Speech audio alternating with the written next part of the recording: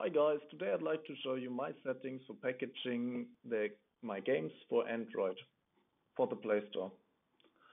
So first of all, we have to go in the project settings, and then I changed settings in packaging to bring it distributed for the Play Store, choose your shipping, and for distribution.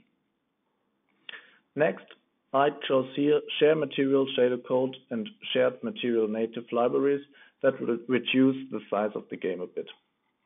Really important, create compressed cooked package that reduce the size a lot, and exclude editor content when cooking that reduce the size about 8 MB.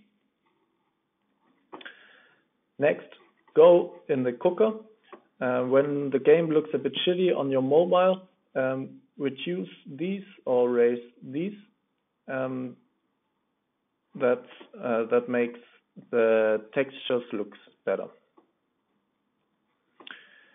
In rendering, when you do not need it, disable mobile HDR and reduce the number of ZSM. That's good for the performance. And also, if you don't need it, just watch if you need, for example, here, movable lights. And when you don't need it, disable it. That's good for the performance and for the data size. Modify the user interface curve if needed. That controls the UI setting scale for different devices. It's really important. I show it here. When you play, just look on the daily quest. When you scale the window, it becomes really big. So modify the user interface curve will fix the problem. So when you scale it now, you see the font stays the size you want to have. That can help you a lot. Go to the Android settings, define your Android package name. It has to be always the same when you once uploaded it to the store.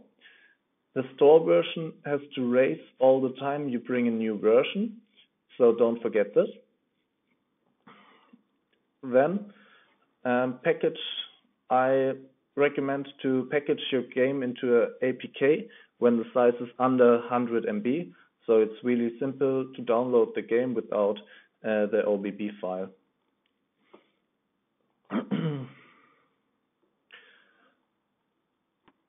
Here, that's also really important, but I will show it in another video how you do this. When you didn't do this, you can't distribute your game. And how to set up the Google Play service, I will also show in another video.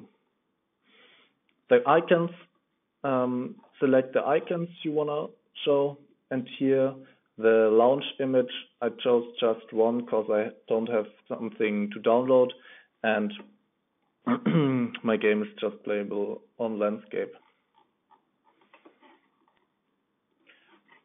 Then select here the location your SDK and so on is located. In my case, I downloaded it with Android Works, so it's on my local disk and NVPack, and then just select what's in the description here. When you've done this, I recommend to disable the plugins you don't need. Here, just select the one you don't need. When you don't have this possibility, you can also do it with when you press on the U project, open with a notepad, then you can do it manually, like this.